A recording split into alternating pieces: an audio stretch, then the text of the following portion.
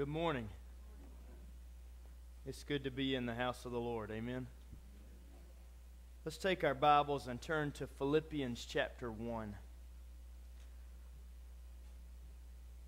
We are getting back to the prayer that Paul prayed over the church at Philippi. Many applications that we can use here at the church at New Providence as well. And the theme of his prayer is growing in godliness. He prayed for the things to be true in the believers' lives at Philippi that would be evidence of someone or a group of someone's growing in their relationship with God. And as we've studied already, we know that the first three essentials are love, excellence, and integrity. Today we're going to look at the good works that are produced by those who are growing in godliness. And then the last one we'll have is just being able to glorify God more and more each day, which is our prayer. And so as you look at Philippians chapter 1, I'm going to read verses 9 through 11, and if you'll stand with me as we do that, which is the recording of those 5 essentials. Beginning in verse 9, it says, "And this I pray, that your love may abound still more and more in knowledge and all discernment, that you may approve the things that are excellent, that you may be sincere and without offense till the day of Christ, being filled with the fruits of righteousness, which are by Jesus Christ, to the glory and praise of God."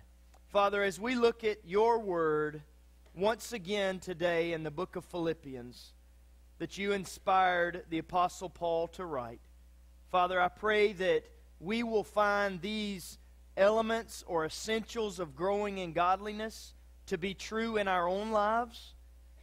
Lord, I also pray that we would find them to be true in our church life. Father, as we grow closer to you, may we be better able to glorify you each step of the way. Please fill our hearts this morning with your Holy Spirit. Captivate us. Hold us captive to your word and what it has to say. And may we walk out of here in a closer walk with your Son Jesus because of it. In Jesus' name we pray. Amen. You may be seated. I want to go back and do a little bit of a recap since we kind of skipped a week on studying this prayer with an evangelism training last week. And just go back and label each one of the requests that he made.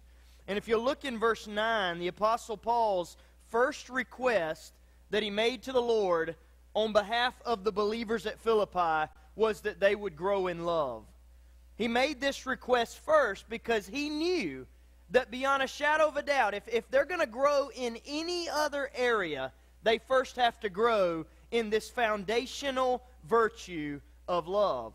And the word translated love in verse 9, when it says, "And this I pray, that your love may abound still more and more in knowledge and all discernment," is the word agape. So we know it's a God kind of love, an unconditional love, a love the way God loves. And all throughout Scripture, John 15, 1 John, the entire book, and many other passages, it is evident that God expects us to display who we are and who we belong to by the way that we love. How we love God in our devotion to Him. He says, he was asked by a religious leader, what's the greatest commandment of all? And he says, first, that you love God with all that you are. Secondly, that you love your neighbor as yourself. On these hinge the whole law. This sums up the whole law. And so we know that love is so foundational. And just as a reminder of what we've talked about in the preceding weeks leading up to today, these are progressional requests, meaning that they are building off of each other. It's not by happenstance that he listed them in this order as he's praying for the believers at Philippi. No, he said, Lord, I pray first that they will grow in love, because that will be the platform for which all these other essentials will build off of. In this I pray, that your love may abound still more and more in knowledge and all discernment. After he prayed for love, he prayed for excellence. If you look at the next part, it says, that you may approve the things that are excellent. And the transitional words here that indicate the progression is the word that, or some translations have so that. Grow in love so that you can approve the things that are excellent. And as we studied that, just to jog your memory a little bit there, or to inform you if you weren't with us on that day, to approve the things that are excellent means to dig, to discern, to decipher, to prove the value and the originality and the genuineness of the gold that you have found. When you go to Scripture, you're digging to find things to apply to your life. And excellence is the result of applying those things. Turn to Philippians chapter 4. I want to read a passage there that kind of highlights what it means to approve that which is excellent. Look at verses 8 and 9. It says, finally, brethren, whatever things are true, whatever things are noble, whatever things are just, whatever things are pure, whatever things are lovely, whatever things are of good report, if there is any virtue and if there is anything praiseworthy, meditate on these things. The things which you learned and received and heard and saw in me, these do, and the God of peace will be with you. This is an example of growing in approving that which is excellent. Growing in excellence. And that's what we're supposed to do when we go to the Word of God. We are earnestly digging and researching and proving in our own lives the excellence of God's Word. And that's what we are supposed to be growing in. The third essential that the Apostle Paul prayed for, he says, if they'll grow in love, then they'll grow in approving that which is excellent. And then a result of that will be that they will grow in integrity. They will grow in sincerity. That you may be sincere and without offense till the day of Christ. Now the progression here is excellence is digging for that which will change your life. Integrity is the result of applying it to your life. So we have search for and approve that which is excellent. Apply it to your life and be sincere and without offense until the day of Christ Jesus, until He returns. And the sincerity and without offense simply means a cohesiveness. It means that no matter what area of my life you look at, you're going to find characteristic of a growing believer. You're going to find godliness affecting every aspect of my life. Everything that I say, everything that I do, and no matter what circumstance I get in, and the example we used was that of a clay pot.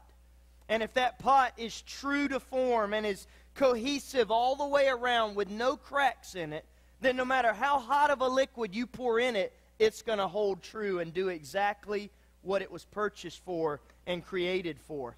And we want that to be true of our lives, but as we progress in our Christian walk, the prayer is, here from the Apostle Paul, is that we would grow in our sincerity, that we would grow in our blamelessness until the day of Christ Jesus, in our integrity. Which leads us up to the one we're going to spend most of the time on today, and that is in verse 11, that we would also grow in good works. And what the Word says there in Philippians chapter 1 is being filled with the fruits of righteousness which are by Jesus Christ. Being filled with the fruits of righteousness which are by Jesus Christ. The fourth essential of growing in godliness.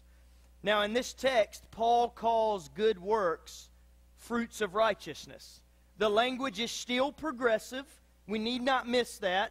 Meaning that when you grow in your love for God and your love for others, you will then grow in searching for that which is excellent. You will grow in integrity, and all of these together will produce more good works in your life. More works of righteousness. and a guaranteed, emphatic statement that we need to be able to make about our lives in Jesus Christ is that works will follow. Not might follow, because we've got a lot of people claiming to have been Christians for a long time. I meet people all the time that have been Christians, or they claim to be Christians longer than I've been alive, but yet you assess fruits and they're not there. And shouldn't we be able to assume that as someone grows in godliness, that their works will become more and more? Just as a seasoned tree a mature tree produces more fruit than a seedling does. And we grow in the production of those fruits. James spent much time on this truth and the seriousness of it, and I want you to see that today. Turn with me to James chapter 2. I want to read a couple of verses there regarding these works that we ought to be able to expect to be visible in the life of a believer who's growing in godliness. James chapter 2, look at verse 14.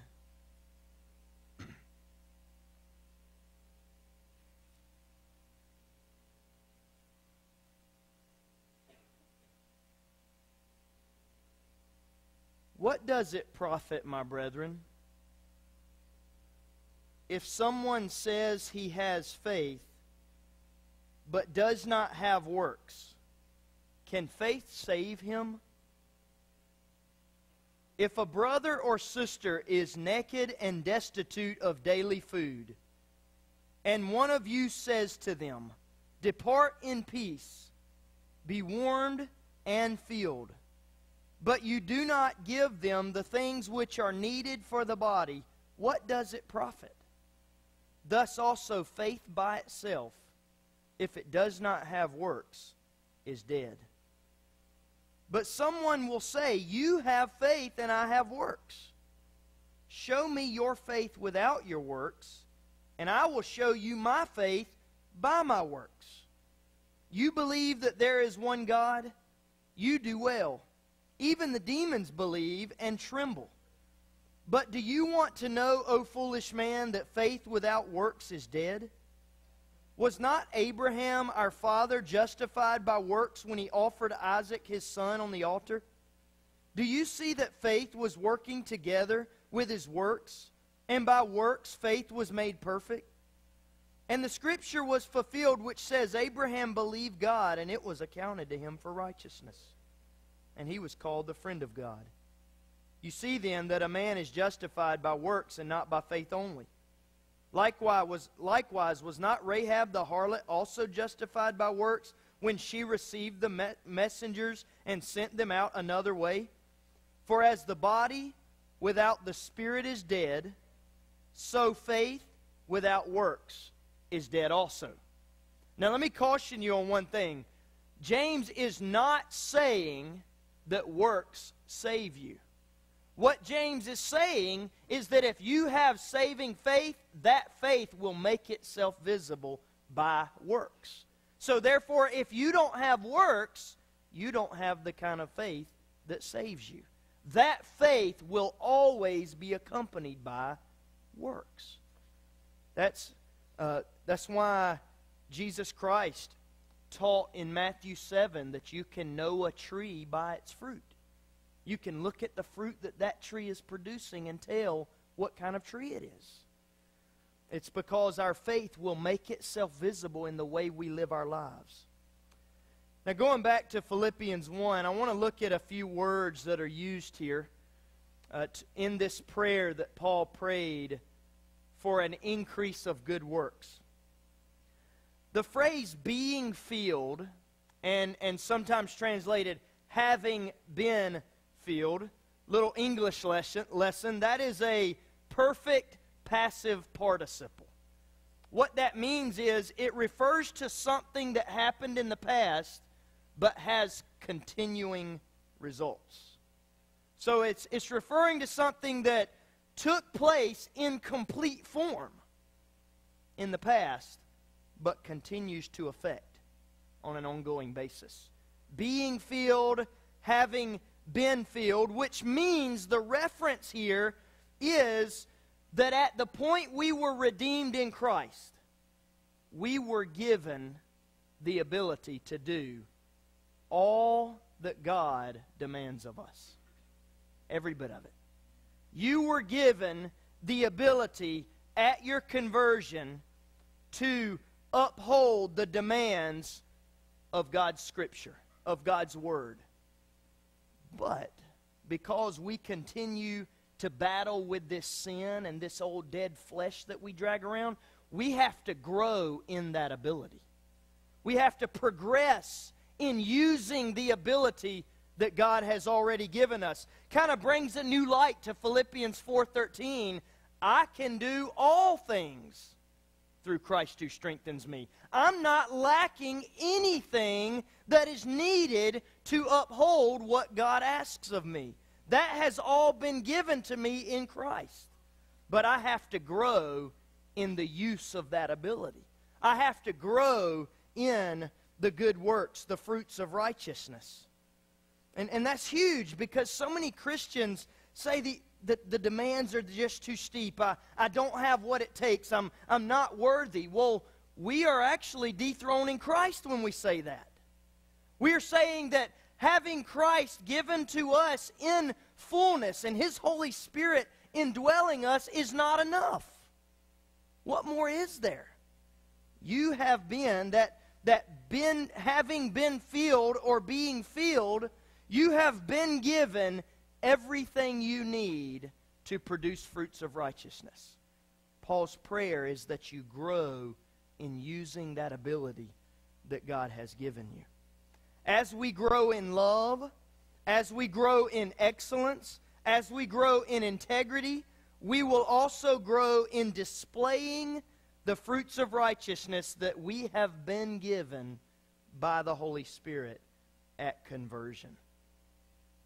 The hope is that you are displaying more of those fruits today than you were able to display on the day of your salvation. The hope is that today you are glorifying God through your deeds more than you were able to do yesterday. Why? Because it's a constant progression toward godliness. A constant progression in pleasing God through obedience. So we ask the question. I think it's very important for us to answer this question this morning, and that is, what exactly are these fruits of righteousness that we're supposed to be growing in? What exactly are these works that prove that our faith is alive? And I'll give a simple answer. It has two parts. Not only does a work have to be obedience to God's Word in order to be a good work, but it also has to be done with the right motivation. And so the definition of a fruit of righteousness is a deed that is performed in obedience to God's commands with the motivation of glorifying God. Example of why it needs that motivation. If I were to go up to a homeless person at a stop sign and I hang $1 out the window with hopes that the person behind me watches me do this benevolent act, is the act that I just committed a good deed? And the answer is no, because it was done with the wrong motivation.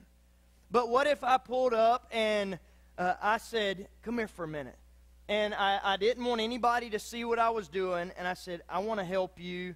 I want to get you some food. I want to help meet the needs that you have, as we talked about in James 2. If a man says he's not clothed sufficiently for the weather, he says he's starving, and I don't do anything to meet those needs, then what good is my faith in that situation or that scenario? And I do it to meet the need so that God can be glorified. And I don't want any recognition, don't want anybody to see. So much so that I try to do what Jesus said in the Sermon on the Mount. I don't even let my right hand know what my left hand was doing. Was that a good deed? And we would say yes, because it was done with the motivation of glorifying God. It was in obedience to His commands and for the purpose of glorifying Him. That's what a work of righteousness or a fruit of righteousness is. Paul knew that right deeds came from right attitudes. And so that's what he listed when he listed the fruit of the Spirit in Galatians 5. You're probably familiar with that list. In verses 22 and 23 of Galatians 5, it says the fruit of the Spirit is love, joy, peace, long-suffering, kindness, goodness, faithfulness, gentleness, and self-control. Against such there is no law. 9 attitudes: love, joy, peace, long-suffering, kindness, goodness, faithfulness, gentleness, and self-control. Question is, if these attitudes produce fruits of righteousness, am I growing in these attitudes? So just do an honest personal assessment. It's very convicting to do this, but it's one that we should be doing on a daily basis. Today, am I better able to love, have joy, peace, patience, goodness, kindness, faithfulness, gentleness, and self-control? Do these 9 attitudes characterize me more today than they did yesterday? How am I doing in this 9-point physical checkup, spiritual checkup? And then the actions that stem from them, are they growing? And that would be evidence of growing in godliness. Am I growing in these 9 areas and in the works that stem from these attitudes? Or how about this one? This just came to me. Would someone use these 9 attitudes to describe me if they were assessing my life? One of the fruits of righteousness that is fresh on our minds, that should increasingly take up more of our time as we grow, is evangelism. We had a training last week on how to evangelize through simple conversation. That was just one method with the importance of verbalizing the gospel. But evangelism, the reason I bring it up again this week is because that tends to be an area of the Christian's life that we don't grow in. And I think the reason is we are perfectly content with letting someone else do it. If we're honest. I have to say that about myself. Ooh, I'm glad he told him about Jesus because I thought I was going to have to. You know, we're perfectly content with letting the pastors do it. We're perfectly content with letting an evangelist do it. But we cannot deny the fact that the Great Commission of go and make disciples of all nations was given to every one of Christ's disciples. And so evangelism is a call, is a fruit of righteousness that needs to be flowing out of every one of us. And more so as we grow in godliness. The 2000 Baptist Faith and Message, which is the confession of faith that we hold to here at New Providence, says this, and I quote from it on evangelism. It is the duty and privilege of every follower of Christ and of every church of the Lord Jesus Christ to endeavor to make disciples of all nations. It is the duty and the privilege. Recognize both of those. The duty and the privilege of every follower of Christ and of every church of the Lord Jesus Christ to endeavor to make disciples of all nations. To quote Lee Scarborough, as he emphasized the responsibility of every Christian to be a witness for Christ, he said these words: "The divine obligation of soul winning rests without exception upon every child of God. The Christian receives the essence of this obligation and the call at the time of his salvation." And then listen to this. This is an interesting statement. The fruit of a Christian is another Christian. Evangelism, discipleship. Go and make disciples. When we share the gospel, when we pour into others and they begin growing, maybe they're a Timothy to us. those are fruits of righteousness as well. At any cost, we are to go into all the world and to all individuals of every nation, to every creature, and give this gospel. Evangelical Christians, which is what we're supposed to be called, Christians who believe that life and death hang in the wind out there. They are hanging in the balance, and the only thing that separates a person from hell is a saving knowledge in Jesus Christ, and my love for them motivates me to share that saving knowledge of Jesus Christ with them. Another quote from the Baptist Faith and Message is, "The new birth of man's spirit by God's Holy Spirit means a birth of love for others." Let's go all the way back to the first thing Paul prayed for. If you are growing in your love for God, then secondly, you will grow in your love for others. And how can you say you love others if you're not concerned with their eternal destiny? And so that love is the motivation for evangelism, one of the works of righteousness. The more you grow in love, excellence, and integrity, the less you will find yourself saying, "Do I have to?" And the more you will find yourself saying, "You mean I get to?" And it becomes a desire of yours to want to keep the commands of God. And the Apostle John says, "And those commands will no longer be burdensome for you," because that'll be what you desire to do. The good works, the fruits of righteousness that are supposed to characterize our lives, do not do the evangelism for us, but they help aid us in the work of being a witness for Jesus Christ. I wanted to emphasize that because we live in a church world today that tries to escape evangelism by saying, "Well, I live it out every day, so I really don't have to say anything." There's only one significant problem with that. And I want to read it from the Baptist Faith and Message, but then I want you to see it from God's Word, which is most authoritative. "It is the duty of every child of God to seek constantly to win the lost to Christ by verbal witness.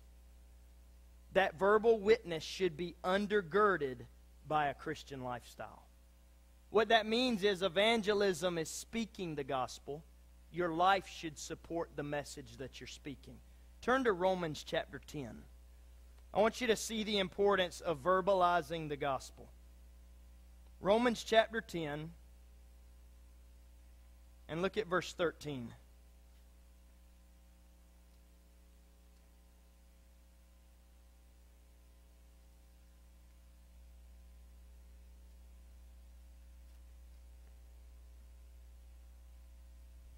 "For whoever calls on the name of the Lord shall be saved." Amen? "How then shall they call on him in whom they have not believed? And how shall they believe in him of whom they have not heard? And how shall they hear without a preacher? And how shall they preach unless they are sent? As it is written, how beautiful are the feet of those who preach the gospel of peace, who bring glad tidings of good things. But they have not all obeyed the gospel, for Isaiah says, 'Lord, who has believed our report?'" Now listen, verse 7. "So then faith comes by what? Hearing, and hearing by the word of God." What that means is evangelism has not taken place until the gospel has become audible. Faith comes by hearing. Hearing of what? Hearing the Word of God. We have to make the Word of God audible in order for someone to come to faith in Jesus Christ. So it is extremely important for us to recognize, in producing all of these fruits of righteousness that Paul is praying for, in producing all of these good works, let us also make sure that we are vocalizing the gospel. And then what those good works will do, is they will prove that we ourselves believe the gospel. I'm sharing something with you that has changed my life. Just look at my life and see all the differences because of what Jesus Christ has done for me. So it's a both and, it's not an either or. And I think that if you did a little word study as you go through the New Testament, you will not find a single disciple in the New Testament whose testimony is, we came to Christ by watching the other disciples. It is all a result of the message being heard, the message being preached, the gospel being shared. Faith comes by hearing, and hearing by the Word of God. It is necessary to verbalize the gospel.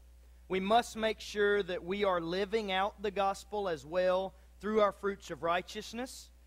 But there's one other thing we need to recognize before parting from this section of the verse, and that is that in Paul's prayer, he took the time to identify where these good works come from.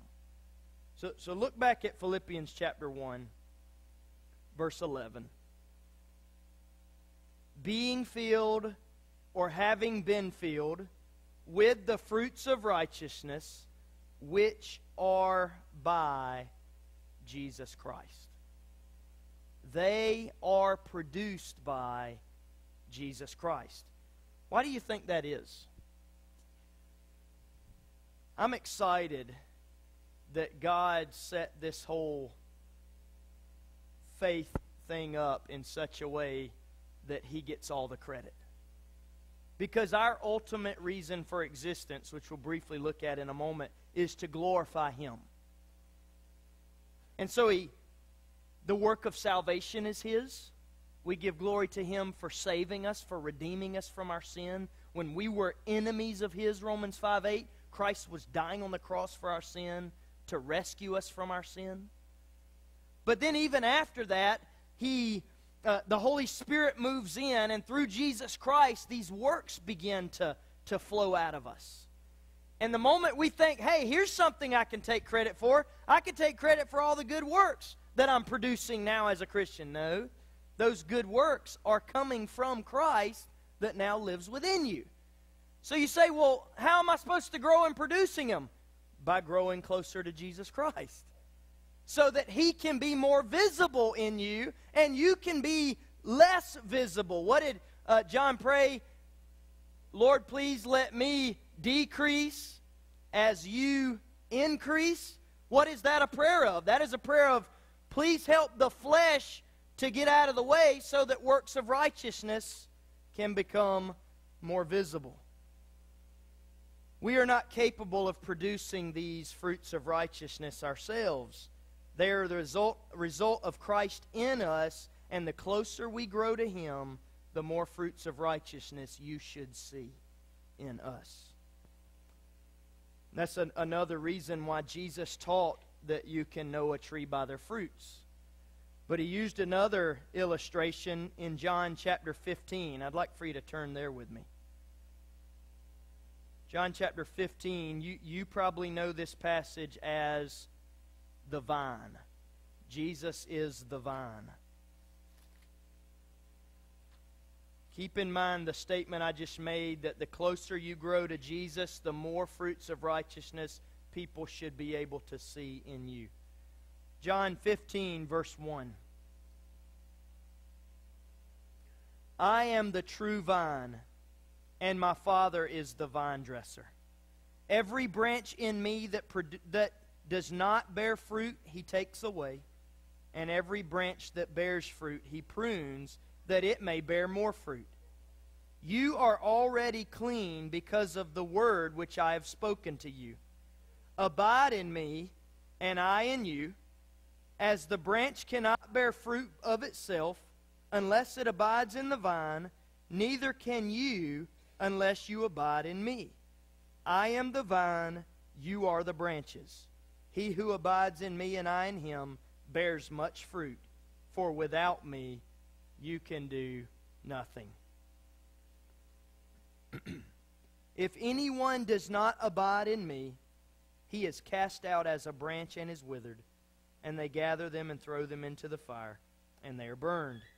If you abide in me, and my words abide in you, you will ask what you desire, and it shall be done for you. By this my Father is glorified, that you bear much fruit, so you will be my disciples. Abide in the vine, fruits will be the result. Grow closer to the vine, you will produce more fruits. It is God's purpose to produce good works through His children. One of my favorite passages, Ephesians chapter 2, verse 10, for we are His workmanship, created in Christ Jesus for good works, which God prepared beforehand that we should walk in them. Which leads us to the last essential that Paul prayed for, that we're going to cover at a later date. We're not going to get too in detail with it today, but at the end of verse 11, all of this is so that God can be glorified and praised. That's why we exist. The fifth essential to the glory and praise of God in growing in godliness is the ultimate goal of all the rest. The reason why we exist is to glorify God and to bring Him praise. There's a lot of people that waste a lot of time trying to determine what God's will for their life is. And while they're trying to determine, they remain idle in their walk. When as we've already been told what His will for our life is, and that is that we glorify Him in all that we do. And we advance forward in a growing fashion in attempting to do that. The first question of the Westminster Shorter Catechism is, what is the chief end of man? What is the main reason why we exist? Who knows the answer to that question? And, to glorify God and enjoy Him forever. Our purpose for breathing is to bring God glory and praise. That is why we grow in love, we grow in approving that which is excellent, we grow in sincerity and blamelessness, and we grow in good works, is to the glory and praise of God. And I just want to leave you with these four short passages. John 15:8 that we just read. By this my Father is glorified, that you bear much fruit, so you will be my disciples. 1 Corinthians 10:31. Therefore, whether you eat or drink or whatever you do, do all for the glory of God. And Ephesians 3:20 and 21. Now to Him who is able to do exceedingly abundantly above all that we ask or think, according to the power that works in us, to Him be glory in the church by Jesus Christ to all generations forever and ever. Amen. And a very popular verse, Psalm 150, verse 6. Let everything that has breath, what? Praise the Lord. Praise the Lord. Few questions in closing. Question number one is a personal question.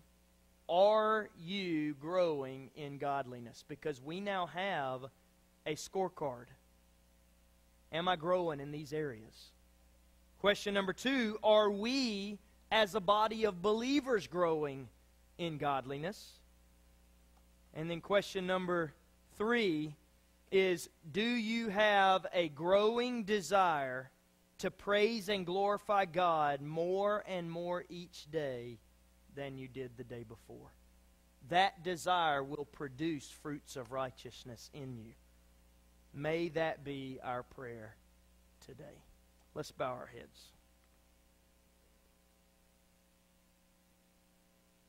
Father, it truly is our desire to please you. Although there are many distractions that tend to get in the way of that, we want to please you and praise you and glorify you more today than we did yesterday or any day prior. Lord, you have given us the ability to produce fruits of righteousness. May we draw closer to Jesus Christ so that more of those fruits will be displayed.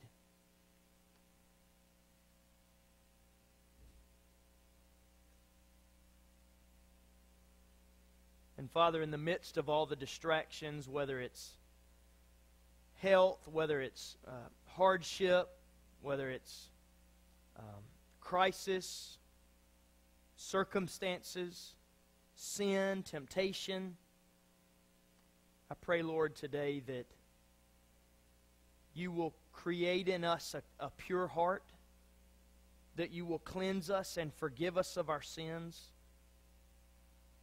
and that you will continue to produce more and more fruits of righteousness in our lives each day that you leave us here on this earth. Father, thank you for your Son, Jesus. Make us more like him. In Jesus' name we pray. Amen. Let's stand and sing together.